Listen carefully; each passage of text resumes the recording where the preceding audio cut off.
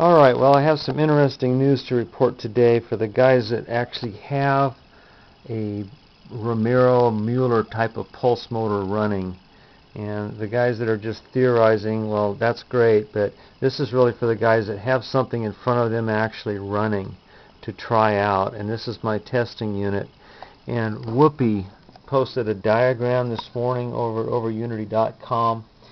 It was in regards to Romero's first video, and he has studied this over and over and over again, and he believes the way this is wired is basically the generator coils are paralleled with the two driving coils. And when Romero turned on this load on the generator coils, the amp meter did not go up. And this was a real question mark on a lot of guys' minds, is why when you added a load on the generator did the RPM of the motor not go down and the amp meter did not go up. And Woopy believes that this is paralleled system, and he had this dialed in such a way that this phenomena took place. Now, I replicated it on my little testing unit this morning, and this is probably not the way it worked, but this is the first time I've pulled a load on a generator and not seen an amp draw come up on the drive motor and not seen the RPM go down. And that's where the Lenz law thing is coming in, why so many people are trying to figure out how did Romero bypass Lenz law. Well, this may be a clue. This is probably not how it happened, but this may be a clue. I have a pair of generator coils here hooked up to a Joule Thief. And the Joule Thief is connected right back into the power rails paralleling the drive. Now this is being driven on a couple of Joule Thief circuits here, and then it's powering the Joule Thief. This is my amp draw right there, and this is going to be the amp draw when I connect the load.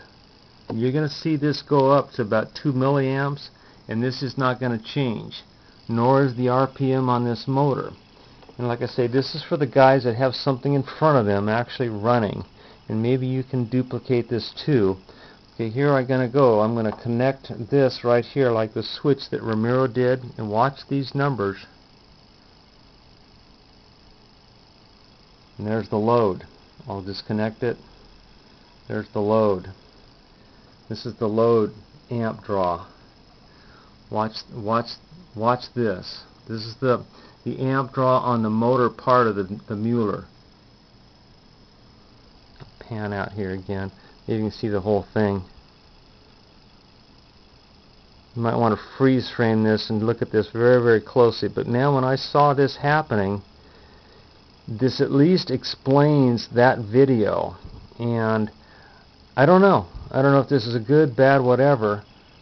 But I don't know if you can hear this. I'm going to disconnect and connect the load again. Listen to the RPM.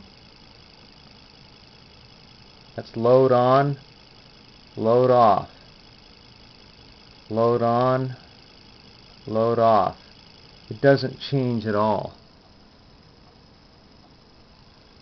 So anyway, I think, Woopy, you have stumbled onto something that needs close examination. If this is indeed how he had this wired, this is a clue, at least a clue on how all of this took place. Anyway, for all the guys working on this, man, I tell you, I feel for you. I know how many hours this takes to put one of these things together. Good luck with it. Thanks.